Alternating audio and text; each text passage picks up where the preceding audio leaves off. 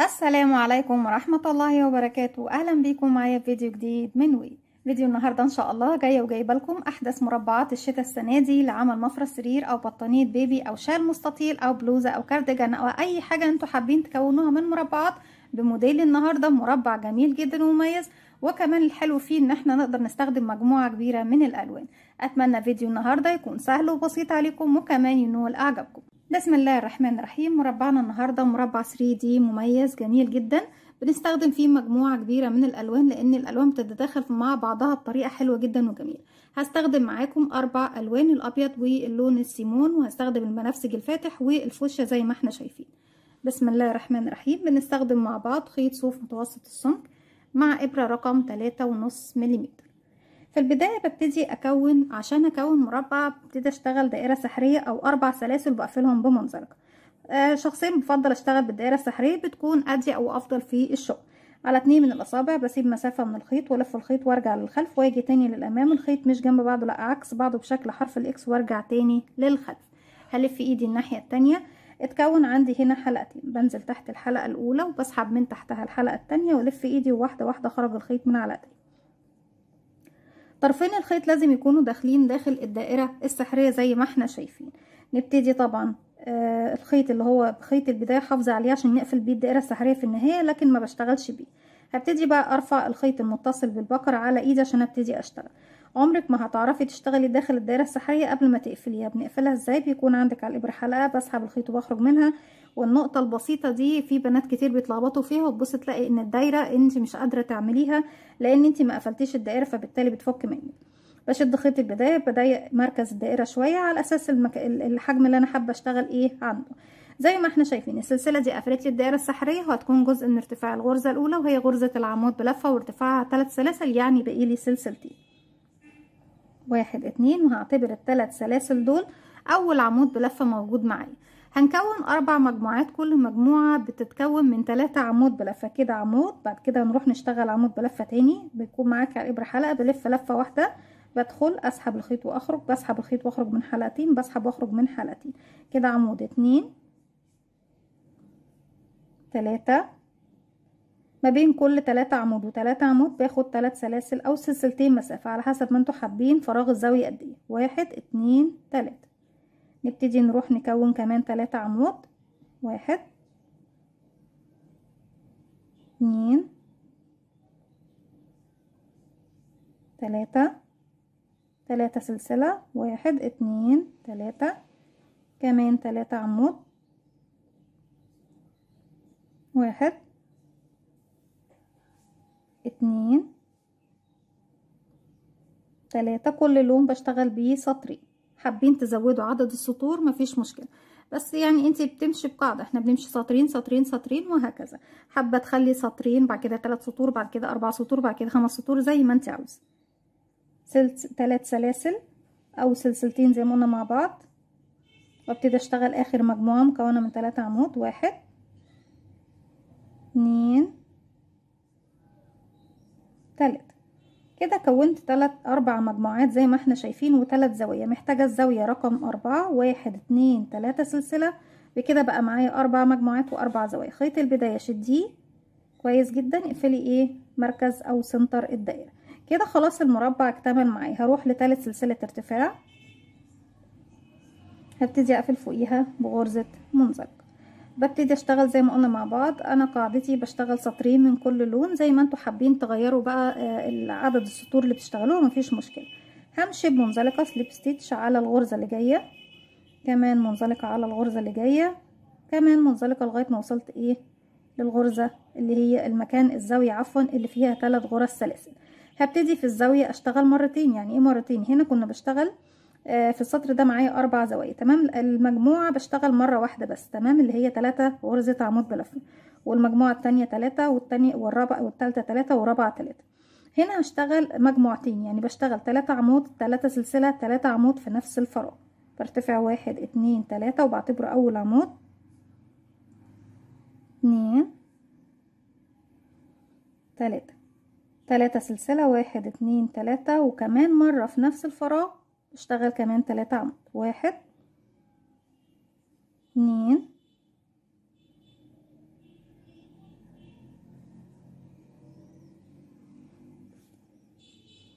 3. كده خلصنا اشتغلنا مجموعتين زي ما احنا قلنا مع بعض في الزاويه. ودايما في الزوايا اللي هي فيها 3 سلاسل هتشتغلي مرتين، اشتغلي 3 عمود 3 سلسله وكمان مره 3 عمود. طيب ما بين الزاويه دلوقتي انا بشتغل على الفراغات بس، مع الاعمده مش هشتغل عليها. هسيب الاعمده دول، طب علشان اسيبهم باخد فوقيهم سلسله. تمام. اروح للزاويه اللي بعدها 3 عمود 3 سلسله 3 عمود بلفه زي الزاويه الاولى بالظبط. 1 2 3 1 2 3 سلسلة، كمان 1 2 3. ما بين الزاوية والزاوية باخد سلسلة مسافة. نشوف حاجة وبعد كده انا هكمل مع نفسي بقى، اسيبكم اكمل مع نفسي الزاوية دي والزاوية دي بنفس الطريقة. انا بشتغل 3 عمود 3 سلسلة 3 عمود واخد سلسلة فوق ال3 عمود واكرر بالنسبة طبعا للجانبين التانيين. تحت في السطر الاول تكون عندي 1 2 3 4 زوايا. في السطر الثاني بيكون عندي 4 زوايا 1 2 3 4، بالاضافه اللي بيتكون معايا ما بين كل زاويه وزاويه بيكون في فراغ، هو ده الفراغ اللي بيبتدي بقى يتكون عنده شكل الشغل بتاعي. هبتدي بقى اكمل السطر كله بنفس الطريقه، فوق كل زاويه 3 عمود 3 سلسله 3 عمود، وفوق الاعمده باخد سلسله وبكمل بنفس الطريقه وارجع لكم تاني. رجعت لكم تاني كده في نهايه السطر. بنبتدي بعد اخر حاجه اخدتها كانت عندي سلسله اهي، باخد السلسله اللي بتكون فوق ال3 عمود وبروح 1 2 3 سلسلة ارتفاع في اول عمود اشتغلناه. ببتدي اقفل بغرزة منزلقة، همشي بمنزلقة كمان لغاية العمود اللي جاي زي ما احنا شايفين، همشي بمنزلقة كمان لغاية العمود اللي بعده. في المكان ده هبتدي اغير اللون للون جديد، هبتدي اسيب مسافة من الخيط وبعد كده الف الخيط حلقة على الهواء. وممكن ما نسيب، بصوا يا بنات لو هتستخدمي ابره التنظيف في تنظيف الخيوط بتسيبي مسافه تسمح لك طبعا ان انت تخيطي بيها. طب لو مش هستخدم ابره التنظيف سيبي مسافه صغيره ولفي الخيط حلقه على الهواء. اسحبي الحلقه واقفلي عقد البدايه، اسحبي الحلقه الجديده من تحت الحلقه القديمه، شدي الخيط بالشكل ده اهو، امشي بمنزلقه لغايه ال3 سلاسل وابتدي ارتفعي اشتغلي الزاويه بتاعتك هنا 3 عمود 3 سلسله 3 عمود بلفه. 1 هاتي الخيط ده كده 2 رجعي الخيط هنا تاني 3 وبعد كده هتبتدي رجعيه هنا تاني اهو، وابتدي لف الخيط وادخلي اشتغلي العمود بلفة رقم 2. وبنحاول طبعا نخفي الخيوط دي معانا واحنا ماشيين 3 زي ما احنا ايه شايفين بالشكل ده. كده خلاص تخلصنا من الخيط الاول واشتغلنا عليه بشكل كافي. 1 2 3 سلسلة زي ما احنا شايفين، وبعد كده تاني برجع اكرر كمان 3 عمود بلفة. 1 2 3 فوق ال3 عمود باخد سلسلة 1 تشين. طيب تعالوا بقى عشان الفكرة بتاعت مربعنا كله بتبتدي في السطر رقم 3 في الفراغ الاول اللي عندي تحت هنا اللي ما بين كل زاوية وزاوية. الزاوية انا بشتغل فيها 3 عمود 3 سلسلة 3 عمود، دي ثابتة بالنسبة للاربع زوايا في كل السطور اللي انا بشتغلها.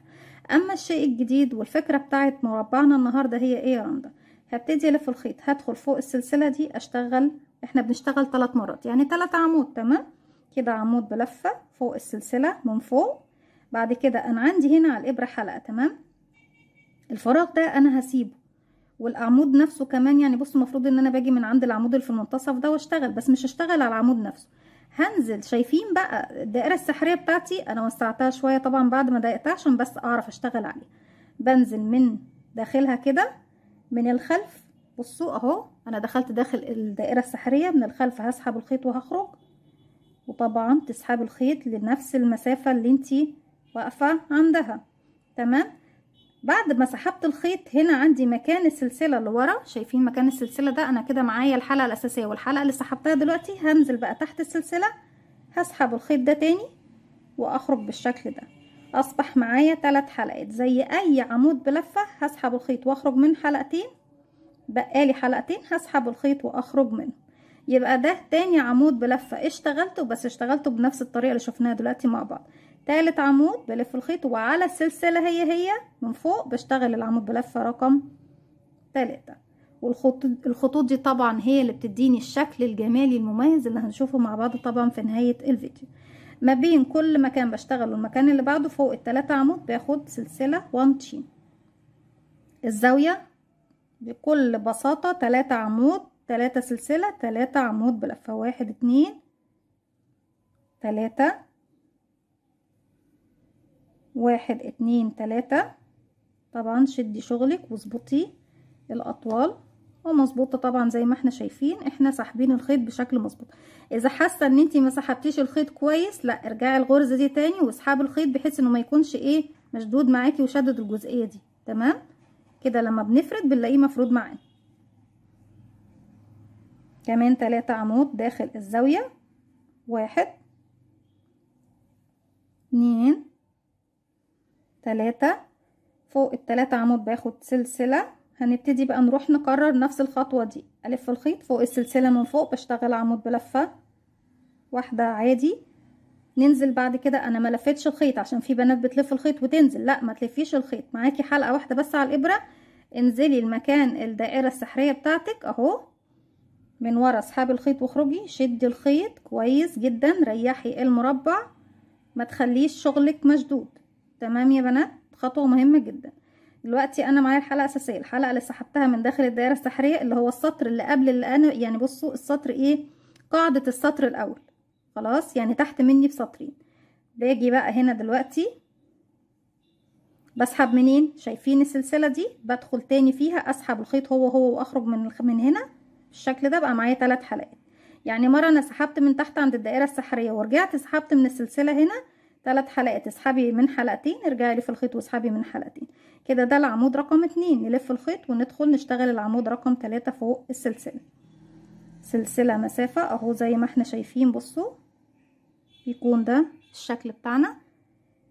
بسيب ال3 عمود واروح للزاويه، كون زاويه، 3 عمود، 3 سلسله، 3 عمود، 1 2 3، 1 2 3، وارجع تاني، 1 2 3. خلصنا الزاويه رقم 3. باخد سلسله، بلف الخيط على الابره، بروح للسلسله الفراغ اللي ما بين الزاويتين، اشتغل عمود فوق السلسله. معاكي حلقه، ما تلفيش ولا حاجه. انزلي للدائره السحريه بتاعتك من الخلف، اسحبي الخيط واخرجي، اسحبي خيطك، ريحي المربع خالص، اسحبي لغايه فوق، ريحي المربع. وبعد كده ارجعي من عند السلسله، ادخلي اسحبي الخيط تاني واخرجي لنفس المكان اللي انت واقفه عنده. معاكي 3 حلقات، اسحبي الخيط واخرجي من حلقتين، ارجعي اسحبي الخيط واخرجي من حلقتين.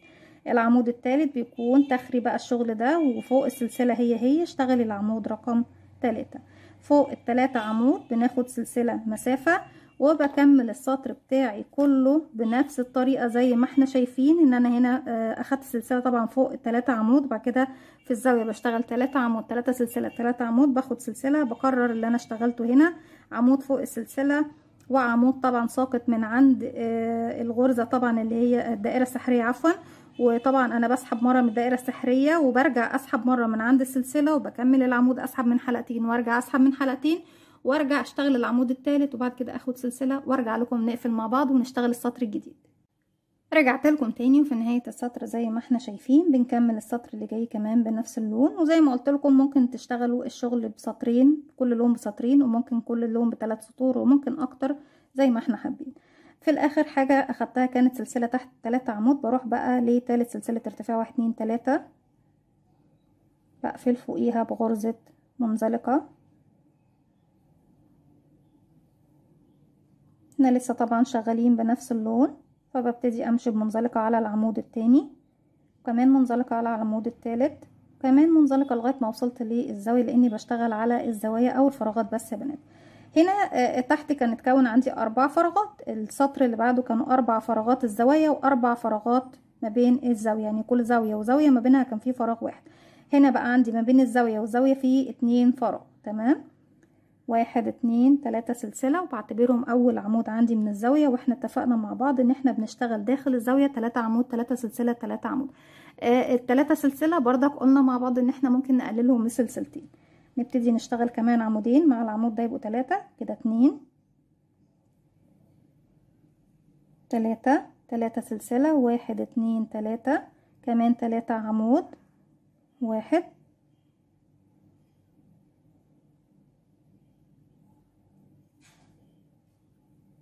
2 3 بالشكل ده زي ما احنا شايفين. وبعد ما خلصت الزاوية فوق الثلاث عمود دول باخد سلسلة. اول فراغ بيقابلني اهو اللي عند السلسلة، المفروض فوق كل فراغ ببتدي اشتغل بنفس الطريقة اللي احنا شفناها. شفنا طبعا الطريقة الاولى في عمل الخط الممدود ده بنعمله ازاي، وهوريه لكم هنا مرة وهوريه لكم هنا مرة بشكل تاني، علشان برضك للي يحب يعمل اختلاف في الطريقة مفيش اي مشكلة. كل الطرق نشرحها مع بعض ان شاء الله. بلف الخيط بعد ما اخدت سلسلة احنا اخدناها بس نرجع ناخدها تاني. سلسلة وبروح هنا فوق السلسلة اشتغل عمود بلفة عادي. بعد كده اشتغل العمود اللي احنا شفناه مع بعض. طيب انا بسيب السطر اللي انا السطر اللي تحت مني، وبسيب السطر اللي قبلي كمان، بنزل للقاعدة اللي انا كنت شغلة فيها السطر اللي هو رقم 2 تحت مني، وهي دي اللي ببتدي اشتغل فيه. انا هنا معايا على الابرة حلقة، بنزل في الفراغ ده اللي عند الزاوية اللي هي تعتبر زاوية السطر الاول، من الخلف اسحب الخيط واخرج، اسحب بقى شغلي لغاية فوق، اريح شغلي خالص. نرجع ندخل عند السلسلة اهي، اسحب تاني الخيط من ورا واسحب بالشكل ده. معايا على الابرة 3 حلقات اهم، هسحب الخيط واخرج من حلقتين، اتبقوا 2 هسحب الخيط واخرج منهم زي ما احنا شايفين بالشكل ده. الطريقة دي تعتبر احنا اشتغلناها فوق العمود اللي في المنتصف. هرجع اشتغل عمود كمان هنا فوق السلسلة، عمود بلفة عادي. طيب فوق ال3 عمود دول بشتغل سلسلة وبسيبهم واروح اشتغل في الفراغ. في الفراغ بشتغل ايه؟ بشتغل عمود فوق السلسلة. طيب قلت يا رندا انك هتورينا طريقة تانية نسحب بيها الحلقة دي، او الشكل اللي هو الشكل الممتد ده هنعمله ازاي. كأنك بتشتغلي عمود بلفة عادي خالص، بتلف الخيط بقى المرة دي على الابرة وتنزلي للفراغ اللي انت تشتغلي فيه. انا بسيب الفراغ اللي تحتي هنا وبنزل للفراغ ده، لان بسيب السطر ده وبسيب السطر ده وبنزل للفراغ اللي انا اشتغلت فيه السطر اللي قبلي. تمام اهو، بنزل اسحب الخيط واخرج، بردك بسحب لفوق واريح الشغل بتاعي. بس هنا المرة دي انا مش هسحب من مكان السلسلة، ليه؟ لاني عندي 3 حلقات على الابرة. هسحب من حلقتين وارجع اسحب من حلقتين وارجع اشتغل العمود الثالث بالشكل ده في فوق السلسلة. الطريقة اللي تريحكم اللي تحسوها سهلة عليكم اشتغلوا بيها. الطريقة دي اوكي، الطريقة دي اوكي، الاتنين صح، الاتنين هيدينا الشكل اللي احنا حابينه زي ما احنا عاوزين. نبتدي ناخد سلسلة فوق الأعمدة وارجع تاني ادخل اشتغل 3 عمود 3 سلسلة 3 عمود داخل الزاوية، 1 2 3 1 2 3 كمان 3 عمود 1 2 3 فوق ال3 عمود باخد سلسلة. هنبتدي بقى نروح نشتغل هنا، هشرح لكم الطريقة التانية تاني. بلف الخيط بدخل اشتغل عمود فوق السلسلة، ارجع. الطريقة الاولى ان انا بيكون معايا حلقة، بنزل الفراغ اللي اشتغل فيه، اسحب الخيط من ورا اهو، بدخل اسحب الخيط من ورا واسحب لفوق، ارجع ادخل في السلسلة اسحب الخيط ده من ورا تاني واسحب لفوق. بقى معايا 3 حلقات، اخرج من حلقتين واخرج من حلقتين وارجع اشتغل العمود الثالث فوق السلسلة بتاعتي. نرجع ناخد سلسلة فوق ال3 عمود اللي تحت، بعد كده هبتدي اروح اشتغل في الفراغ اللي بعده عمود من فوق السلسلة. تعالوا بردك نكرر بنفس الطريقة دي، ما احنا يا نشتغل كده يا نشتغل كده، اي واحدة فيهم، بس على فكرة الاتنين هيدونا نفس الشكل. تمام. هلف الخيط، هنزل من فراغ بقى اللي عندي هنا، يعني مش بسحب من هنا ولا فوق الحرف الفي الغرزة نفسها، لا، القاعدة اللي انا اشتغلت فيها ال3 عمود هم اللي بدخل فيه. هسحب الخيط واسحب لفوق لنفس الطول اللي انا فيه كده. معايا 3 حلقات، هسحب من حلقتين واسحب من حلقتين وارجع اشتغل العمود رقم 3 زي ما احنا شايفين، سلسلة وبروح اكمل بقى. شايفين بقى الشكل اللي بيتداخل معايا مع بعضه، حاجة كده في منتهى الجمال والروعة والتميز. بكمل بقى السطر بتاعي كله وارجع لكم نضيف لون جديد ونكمل السطرين اللي جايين مع بعض بنفس الطريقة. طيب يا رندا الطريقة قبل ما تمشي وتسيبينا هنا 3 عمود 3 سلسلة 3 عمود، وبتكرري طبعا فوق الفراغات بنفس الطريقة اللي اشتغلنا فيها، وما تنسيش ان فوق ال3 اعمدة اللي اشتغلناهم تحت بيكون في فوقيهم سلسلة. تمام. بكمل وارجع لكم. رجعت لكم تاني في نهاية السطر زي ما احنا شايفين كده. خلاص خلصنا سطرين باللون السيمون البصلي. نبتدي في 3 سلسلة ارتفاع، بقفل بغرزة منزلقة وامشي بمنزلقة على العمود التاني وامشي بمنزلقة على عمود رقم 3، وابتدي بردك اغير اللون للون جديد.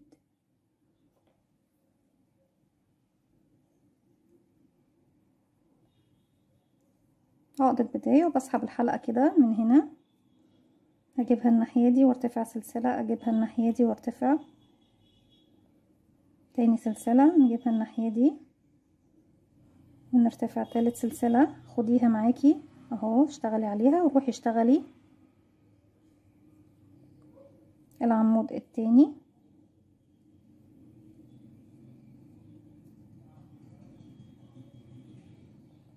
والتالت. نبتدي نشتغل 1 2 3 سلسلة، واروح تاني في نفس الفراغ اشتغل 3 عمود بلفة كمان، 1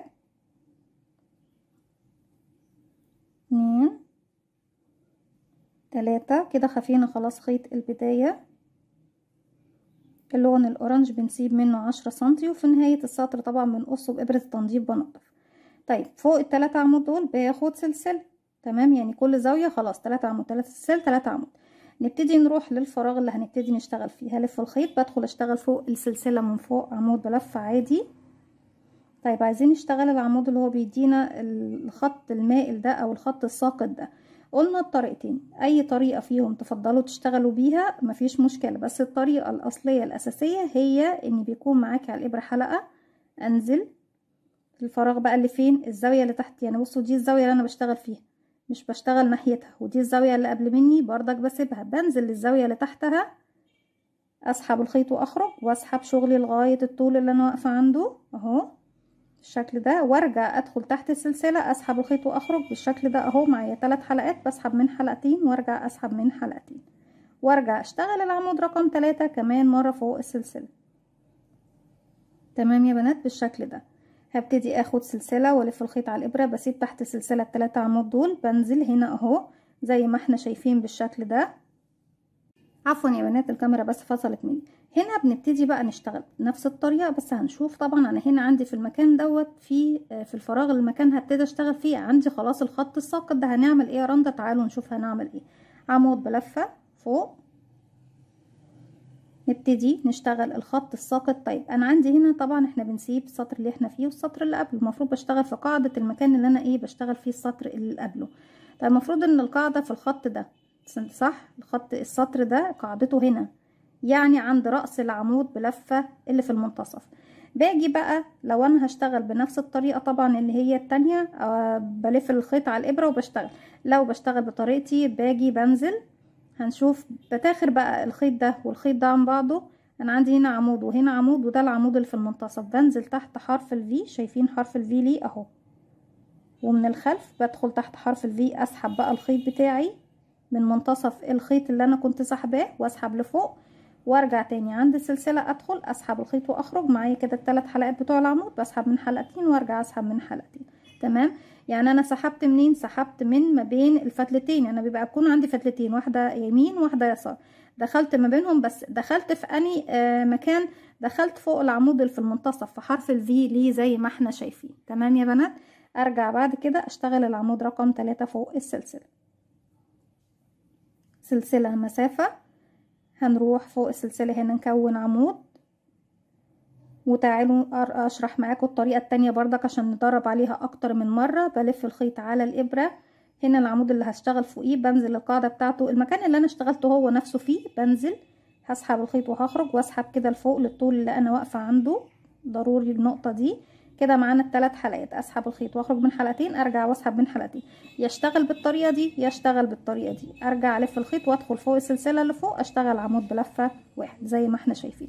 سهلوا على روحكم، انا بحب اشرح معاكم كل الطرق اللي ممكن نشتغل بيها ونوصل لنفس الشكل. احنا بس مجرد ان انا بحب ادي نفس الغرض بس بطرق مختلفه باساليب مختلفه، بحيث ان انا اسهل على كل البنات. اللي مش بتحب تشتغل بالطريقه دي اشتغلي بالطريقه التانية. سلسله ونروح للزاوية 3 عمود، 1 2 3 3 سلسلة، 1 2 3 3 عمود كمان في نفس الفراغ، 1 2 3 سلسلة. ممكن نتغاضى تماما عن السلاسل اللي هي ما بين كل فراغ وفراغ، واروح مباشرة اشتغل في الفراغ اللي هشتغل فيه. بروح فوق السلسلة هنا اشتغل عمود عادي، بنزل في المكان اللي اشتغلت فيه العمود ده، انزل للقاعدة بتاعته، هسحب الخيط واطلع لفوق تاني، كده انا معايا حلقة وسحبت حلقة تانية، بنزل تحت السلسلة اسحب الحلقة رقم 3. معاكي 3 حلقات، اسحبي من حلقتين وارجعي اسحبي الخيط من حلقتين، كده كملنا العمود بتاعنا. ونرجع نشتغل العمود التالت فوق عند السلسلة هي. تمام يا بنات. اخد سلسلة مسافة، بسيب تحت السلسلة 3 عمود واروح للفراغ اللي بعده اشتغل عمود فوق السلسلة زي ما احنا شايفين. هنا هبتدي اروح اشتغل فين؟ هشتغل في منتصف الخطين دول، بتاخر الخط ده شوية والخط ده شوية، وعايزة اشتغل عفوا، عاوزة اشتغل فين؟ في العمود اللي في المنتصف. بسيب اول عمود واخر عمود، وفي العمود المنتصف بنزل اهو، بدخل تحت حرف الفي واسحب من الخلف وارتفع للمكان اللي انا واقفة عنده، وارجع تاني ادخل تحت السلسلة اسحب الخيط واخرج. معايا كده 3 حلقات، بسحب الخيط واخرج من حلقتين واسحب واخرج من حلقتين. انا كده شغلي كله بقى متداخل. بصوا كل ما ترتفعوا سطور كل ما كان الشكل معاكم في منتهى الجمال والروعة، بيدينا يعني ضي كده جميل حلو قوي مع تداخل الالوان اللي احنا بنشغل بيه. وارجع اشتغل عمود بلفة فوق السلسلة، سلسلة مسافة. هنا عندي بشتغل عمود عادي فوق السلسلة، ننزل للقاعدة. انا بسيب طبعا الفراغ هنا وبسيب، وتحت العمود اللي انا اشتغلته في الزاوية اللي تحت مني، اللي تحت مني بنزل واسحب خيطي وابتدي اشتغل الغرزة بتاعتي اللي هي الساقطة دي، وارجع اشتغل عمود تاني على السلسلة الموجودة عندي، سلسلة مسافة، وبروح بقى للزاوية بكرر اللي انا اشتغلته.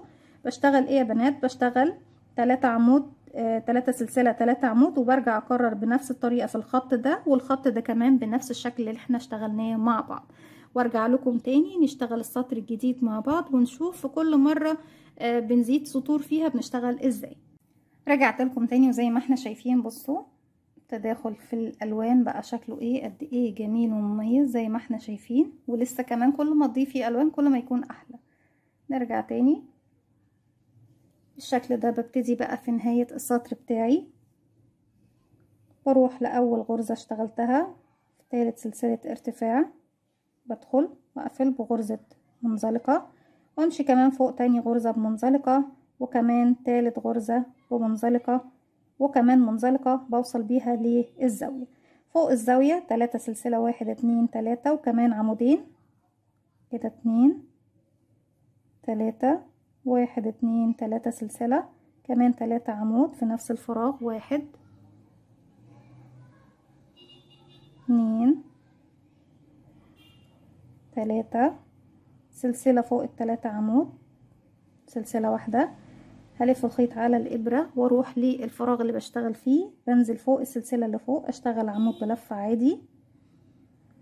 نرجع نشتغل فين بقى دلوقتي يا بنات؟ شايفين العمود اللي عندي ده؟ بنزل للمكان اللي هو انا اشتغلته هو نفسه فيه، اسحب الخيط واخرج، اسحب خيطي لفوق. طب انا كده معايا حلقتين بس، بنزل بقى للسلسلة اللي انا كنت شغلاها فوق، اسحب الخيط تاني من تحتها واسحب لفوق بالشكل ده. المهم انك توصلي للارتفاع اللي انت فيه. 3 حلقات، اسحبي الخيط واخرجي من حلقتين، ارجعي اسحبي الخيط واخرجي من حلقتين، ارجعي تاني للسلسلة هي اهي، اشتغلي عمود بلفة تاني، سلسلة مسافة، وبلف الخيط على الإبرة. تحت السلسلة بسيب ال3 عمود اللي تحت، باجي هنا فوق السلسلة بشتغل عمود عادي. نرجع بقى هنا دلوقتي نشتغل فين؟ انا هنا بشتغل في الخط اللي ما بين الحلقتين، بجيب واحدة على اليمين واحدة على اليسار وابتدي اشتغل على العمود اللي في المنتصف. بشوفه فين؟ اهو عندي اهو. بنزل تحت حرف الفي، بدخل هسحب الخيط واخرج، بسحب خيطي لفوق، ارجع ادخل تحت السلسلة اللي عندي فوق، اسحب الخيط واخرج. معاكي 3 حلقات، اسحب الخيط واخرجي من حلقتين، ارجعي اسحبي واخرجي من حلقتين، ارجع للسلسلة اللي فوق تاني عمود بلفة تالت. تمام يا بنات؟ سلسلة مسافة واروح تاني للفراغ اللي بعده، فوق السلسلة عمود بلفة 1. الطريقة التانية انك تلف الخيط على الابرة وبتيجي هنا ما بين بالتخري دي عندي، وتشوفي العمود اللي في المنتصف فين اهو تحت حرف الفي لي. بدخل هسحب الخيط وهخرج، اسحبي شغلك للطول او الارتفاع اللي انت فيه، اسحبي من حلقتين وارجعي اسحبي من حلقتين، ويروحي اشتغلي بقى على السلسلة لورا تاني غرزة عمود بلفة تاني. شرحت معاكم المرتين اكتر من مرة، بحيث ان طبعا في بنات بيستسهلوا الطريقة التانية على فكرة اكتر، يعني انا بحب الطريقة الاولى، لكن انتوا في بنات كتير بيستسهلوا الطريقة التانية، بس انتوا بالنسبة لكم الطريقة اللي تريحكم اشتغلوا بيها. سلسلة وبكرر شغلي بقى بنفس الطريقة، عمود عادي وننزل عمود اللي هو طبعا بالسحبة اللي احنا شفناها، واشتغل العمود عادي وارجع تاني فوق عمود بلفة واحد سلسلة، وهنروح بقى للزاوية نكرر بنفس الطريقة اللي احنا اشتغلناه زي ما احنا شايفين مع بعض. طريقة تشبيك الوحدة بتكون باستخدام مربع الجراني، يعني انا طبعا في النهاية بيكون عندي اهو زي مربع الجراني الفراغات دي. لما باجي بشتغل وانا بشتغل مكان السلسلة ما باخدش سلسلة، بنزل اشبك من المربع المقابل ليا بنفس طريقة مربع الجراني، والطريقة موجودة عندنا على القناة على اكتر من فيديو للتشبيك، للي يحب يرجعها اتمنى ينول اعجابكم. لو حابين ان احنا نشرح تاني طرق التشبيك مفيش اي مشكلة. هكمل بقى السطر ده بنفس الطريقة بنفس اللي احنا شرحناها، وهشتغل كمان سطرين بنفس اللون الجديد معايا هنا، وارجع لكم تشوفوا المربع بتاعي شكله ايه مع بعض. لكن الطريقة خلاص وضحت، والاسلوب خلاص عرفنا بنشتغل ازاي، وشغلنا كله بيكون بس فوق الفراغات زي ما احنا شفنا مع بعض، وفي الاماكن كمان اللي احنا بنتداخل فيها او بنسحب منها الحلقة بتاعتنا، والطريقتين اللي بنسحب بيهم الحلقة. هكمل وارجع لكم نشوف المربع بتاعنا مع بعض. رجعت لكم تاني، وبكده بتكون اكتملت تحفتنا النهارده زي ما احنا شايفين. مش بس وش الشغل بيكون كده، لا كمان ظهر الشغل بيكون بنفس الطريقه. بس في معلومه عاوزه اضيفها معاكم واكد لكم عليها. لما باجي اشتغل تاخدوا بالكم ان انتوا حتى في الخلف بتكونوا في منتصف الحلقتين دول زي ما احنا شايفين، علشان يكونوا وشين الوحده بنفس الجمال ونفس الروعه. يلا عاوزين نقدم شغل قوي في شتاء السنه دي، هنقدم وحدات كتير مع بعض قوية وجديدة وحلوة جدا وحصرية وجديدة قوي قوي قوي. اتمنى ان فكرة الفيديو بتاعنا النهاردة تكون سهلة وبسيطة عليكم، وكمان تنول اعجابكم. فضل ليس امرا، ما تنسوش اذا عجبكم فيديو تدعموني بلايك وشير وسبسكرايب، واستنوني فيديو جديد من ما تنسوش كمان تفعلوا زرار الجرس يوصلكم مني كل جديد. السلام عليكم ورحمة الله وبركاته.